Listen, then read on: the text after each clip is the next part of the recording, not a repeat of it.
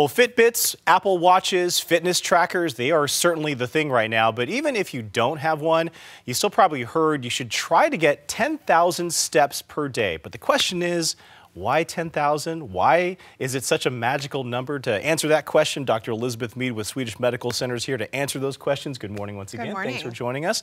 So first off, where did this recommendation come from? We think it came actually from Japan around the time of the Olympics in the 60s. They were selling these pedometers with sort of this magic number of 10,000 steps, and it became a little bit of a craze. Yeah. And then it's kind of stuck around since then. Okay.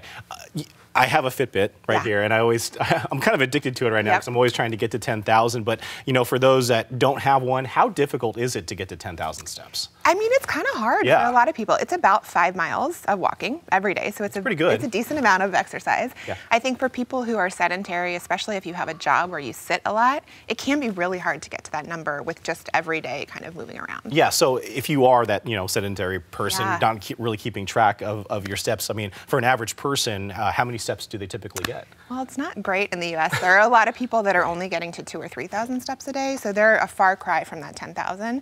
But I think it's also important to point out, I think people get very focused on this 10,000 steps number, but if you're getting 5,000 steps and you're spinning or biking for an hour every day, you have to take that into consideration too. You got to put that in perspective. Exactly. Right. Yeah. You know, what are the health benefits if you are aiming to get 10,000 steps? I mean, is there something beneficial for that? I think it's a great goal. We certainly see that when it's combined with other healthy behaviors, that it can decrease your risk of heart disease and diabetes and other kind of chronic health conditions. So it's something to aim for. Certainly, if you want to go more than 10,000, that's even better. We think. Yeah. Sure. That's quite a goal as well. What would a typical day of 10,000 steps look like? I mean, do you automatically get? I mean, do you run more? Do you? I mean, what would it look like typically? Well, I think it's important for people to know that you can really break it up. So if you go for a 20-minute walk with the dog in the morning and another one in the evening, and you're running or walking for exercise during the day, or you park or you walk to work, park far away, those are all things that really can add up. So it's very doable if you're mindful throughout the day of how to do it. I think the tough part is when you haven't moved all day and then 6 o'clock at night comes and you think, oh my gosh, I have to do 8,000 more steps. That seems really daunting for people.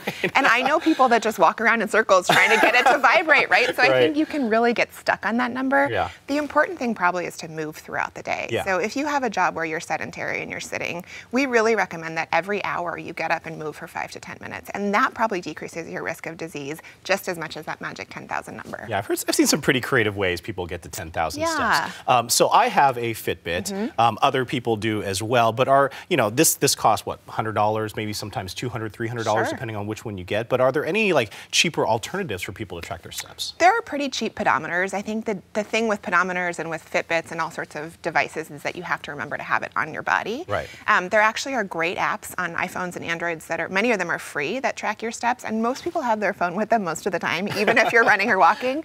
So that's actually a really nice free way to track your steps as well. You know, is there anything negative about getting to 10,000 steps? I mean, we make this lofty goal, a healthy goal, but I mean, is there anything that's negative about getting to that goal? You know, if you're at a place where you're not moving much and you're at a couple thousand steps a day and you try to go straight to that 10,000, that can have some negative health effects. So I would say we recommend that you add about 1,000 steps a day each week to try to get up to that goal, so you don't try to do it all at once.